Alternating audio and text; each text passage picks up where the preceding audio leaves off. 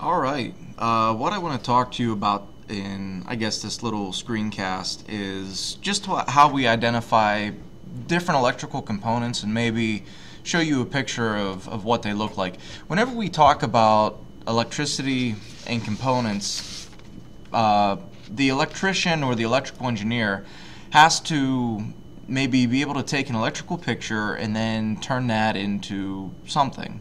That electrical picture is what we call a schematic. A schematic diagram, unlike a blueprint, like for an architect, for example, a blueprint, when you're building a house, it sort of looks like a house. But an electrical blueprint, or as a schematic as it's called, really doesn't look anything like what it's supposed to, really doesn't look like anything at all what it is. And in that end, electrical schematics are what I will call maybe like a functional diagram. It'll show you how a circuit should behave, but it won't tell you necessarily what components per se are in there. For example, with a blueprint, it might tell you of a house, it might tell you, use 2x10 construction, whatever, for maybe floor joists. But with an electrical schematic, it might say, here's a resistor, maybe give you a few values, and then it's up to you to figure out, well, what components do I need. It may be in some greater sense of the matter, there's maybe more detail given depending on the situation. But if I were to maybe really quickly draw you an electrical schematic for a flashlight, for example, a flashlight has a power source. It has a resistive element to give off the light, and then something to turn it on or off. This right here, there we go, is an electrical schematic. This, right there, that right there is your battery, even though it doesn't look like one. That right there would be your light, and that right there would be the switch that's used to turn it off and on. It doesn't look anything at all like a flashlight. But the importance of being able to understand drawings like this allows electrical engineers and other folks who design circuits to maybe give us a lot of information in a small space. We don't care what the housing of the flashlight looks like because it's really not that important in order for it to work. As long as the proper connections are made, it is what it is. So without further ado, what I'm going to do is I have on the screen just a couple different pictures. I'm going to show you the picture of the object and the electrical schematic, and I keep my fingers crossed that everything is kind of in the order that I set it up. So this first thing that you see maybe is familiar to you, maybe it's on some of your homes. I know I had one for the longest time. An antenna. I'm not going to go into too much detail as to how these things do what they do. I'm just going to explain what they are, maybe give you a real quick overview of it, and then show you the symbol. The purpose of this video, I guess, is just to give you an understanding of, well, if you're reading a schematic and you see a symbol, that you understand, well, this is really what I'm talking about, and then you can go find that part and then figure out what you got to do from there. So an antenna is basically something that's used to receive a signal. That would be, an aerial antenna for a TV, but an antenna is something as simple, which way am I going? Something as simple as just maybe a piece of wire that's, in this case, spooled up. The longer this thing is, the greater the length of the antenna depends directly upon the frequency that you're trying to capture. So, we'll leave it at that. But here's an antenna on the screen. There is the electrical schematic symbol for an antenna. Okay, resemblance maybe, but just a triangle with a line going through it, and that line would eventually connect to another part of the circuit. These right here are what we call capacitors. I happen to have one of many kinds right in front of me. Capacitors, their ratings are in farads, the unit of capacitance. You'll see, a certain voltage rating on it as well. That's sort of like how much charge can fit inside the capacitor at a certain electrical energy equivalent, but energy and voltage aren't the same. They're similar but not the same. Don't worry about it right now. But this is a capacitor. It stores electrical energy. And basically, you could imagine a capacitor if you took two pieces of aluminum foil and in between them put maybe a piece of wax paper to insulate insulate the foil, and then maybe attach like a lead to one end of the foil and then another end of the other foil, and then connected it to a battery. In some really rudimentary sense, that's what a capacitor is. That's what a capacitor does. So when you take that battery away, charge should be left on there. It's kind of like if you rub your feet against a carpet and you get this static build up on you, and then it discharges once you touch a doorknob. You're kind of acting like a capacitor because you're storing charge, but that's what capacitors do. You can see there in the picture on my screen here, there's a bunch of different styles and sizes of capacitors. The one that I showed you right here is what we call an electrolytic capacitor. You know, it's sort of like almost like what I described. It's kind of like a really thin foil with a piece of, you know, some sort of like paper, wax paper kind of thing, substrate in between the two of them. It's usually soaked in some sort of oil, which increases the capacitance. They call that the dielectric. We'll maybe talk more about that later. But there's a bunch of different sizes and shapes of capacitors you see on the screen. Some look like candy. They're not. Don't eat them. But here is a couple different pictures of what a capacitor electrically looks like on a schematic. You see there's just two parallel lines. That would be a generic capacitor, maybe what we'll call like a Mylar capacitor. They look like little chiclet candies. This middle one is like, it's the electrolytic capacitor. The reason it's drawn like this is because polarity matters. One side is the anode, one side is the cathode. And the one with the arrow drawn through it, usually in the world of electrical schematics, anytime there's an arrow drawn through something, that means it's variable. So in this case, this is a variable capacitor. These are sometimes found in radios. They were very common in the older radios, 1950s, maybe as late as the 70s, but I think with how they design things today, they're, changing things around. But in either case, that is a variable capacitor. These right here are motors, and this is also a motor, an electrical motor. In this specific case, what's on the screen, what I have in my hand, is what we would call a DC motor, or direct current motor. Direct current motors and alternating current motors are similar but not the same in how they function.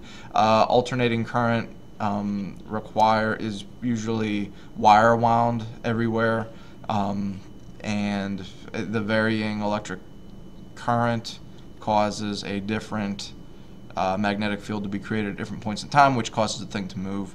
We'll talk maybe a little bit more about that again later. I'm just giving you the overview. DC motors, on the other hand, usually have a wire on the inside. Unfortunately, I don't have a wire wound component on the inside with a permanent magnet. DC meaning direct current. We'll maybe talk more about those again later. I just want to show you what they look like and what the schematic is. And of course, I do not have that handy. Let me take a look on my other thing to see. Oh, there it is. I don't know if you can see that on the screen. There's a symbol for an electrical motor. Okay, it's just a circle with an M on it, nothing fancy. So for what that's worth. Next component I want to show you is what we call a diode.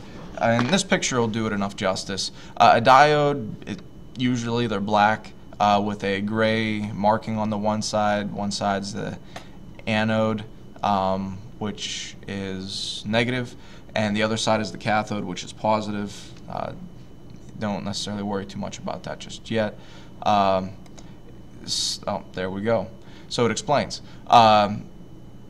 Anode. So here is the electrical schematic, the bottom one, where it says schematic symbol. The top one, device package, is what it looks like in some rough drawn thing. So you can see the side that is the wide triangular base is the anode, and the side of the schematic symbol with the line on it is simply the cathode. Moving on to the next thing, electrical switch, something like this. Okay, you have in your walls, hopefully if you have lights. Also, like what you see on my screen as well. Switches come in different varieties, serve different purposes, but at the end of the day, they direct current to a different place in a circuit, or they just simply shut it off. And here is a multitude of different kind of circuit schematics. The SPST, single pull, single throw, is what's probably most common to your regular household switch. Maybe a single pole double throw. That would be like in a hallway where if you're at the bottom of the staircase, let's say, you turn the lights on. When you get to the top of the staircase, you hit another switch and it shuts the light off. And then you could go back down the stairs and turn that light on again. That's like a single pole double throw to some matter of it. Just a bunch of different things. We'll talk more about those again later. This symbol right here stands for electrical ground. What ground basically is when you're wiring up an appliance, you know, if something bad happens and maybe it gets a surge of electricity, there's usually a place where that extra current can go, that it's not going to burn up the appliance, which may start an electrical fire and burn the house down. Bad thing. What electrical ground is basically a place for that excess current to go. The first symbol you see, I guess it'll be on your left, looks, I don't know, kind of like, well, it's not the arrow, but it's like the lined one. It is earth ground, meaning any excess current will literally go to ground outside. So in residential wiring, you know, there's like a ground wire, so to speak. Hopefully on most modern constructions, what they do is they literally bury a big rod in the back off of the circuit breaker box, and in the event anything nasty happens, it's being directed into there and outside into the ground. The middle schematic symbol is what we call a chassis ground, or if you had like a big metal box, it is, you know, a wire is attached to the box. Safer than not having a ground, but still a bit nasty. Experience speaking, I had an old radio from like the 1930s or 40s that was metal chassis, and I put it on top of a refrigerator, turned it on, touched the radio, touched the refrigerator, got a nice shock. So there's something being shorted out there. Last one is just another ground. I can't recall what it stands for off the top of my head. No, signal ground. So the object is just attached to something that causes the signal to, you know, just be grounded somewhere. Don't worry about it too much just yet. These are inductors. What they do, and I have one right here. What an inductor does, it's basically a loop of wire around something, and it creates a magnetic field when a current passes through it. Here's your symbol for an inductor, just a bunch of bumps. These are light-emitting diodes, or as you all will be familiar with, LEDs. Okay, they look basically like that. They functionally almost do the same thing as a diode, except they give off a little bit of electricity. Electrical schematic, right there. The arrows indicate the light is being given off. We already talked about motors. These happy little things are called resistors. That's basically what they look like. You'll see there's colored banded on them. We'll talk maybe in another video about the resistor color code. Resistor, most common form of a switch, a volume knob, okay? So you can adjust the loudness of your music, etc. And the schematic symbol, A is what we would call just a regular resistor. Something that just, you know, like the first, well, all of those are regular resistors. B is a variable resistor, kind of like this thing right here, sort of like this thing. C is a potentiometer, which is sort of like this thing as well, only it directs the current off in a different way. They're about the same, don't worry about it just yet. Speaker, looks like a speaker. Basically, if you ever noticed with a speaker, it feels like you can stick it to things like it's a magnet almost. Well, that's because there's a magnet in here. And there's also a loop of wire in there, kind of like an inductor, and whenever sound goes through that inductor, it creates a magnetic field which interacts with the permanent magnet, and causes the diaphragm, you know, paper here to vibrate, which is responsible for sound. That's a symbol. This right here is a transformer. It basically takes a voltage or a current and multiplies it, you know, using properties of inductance.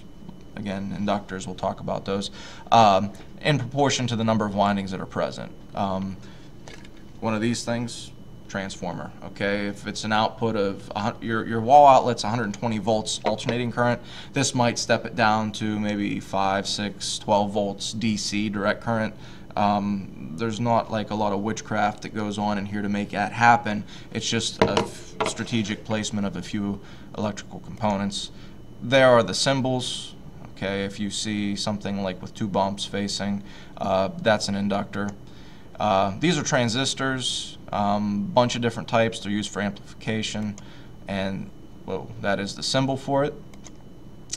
Voltage source or batteries, something that store electrical potential energy, and they come in different shapes. Thanks for watching.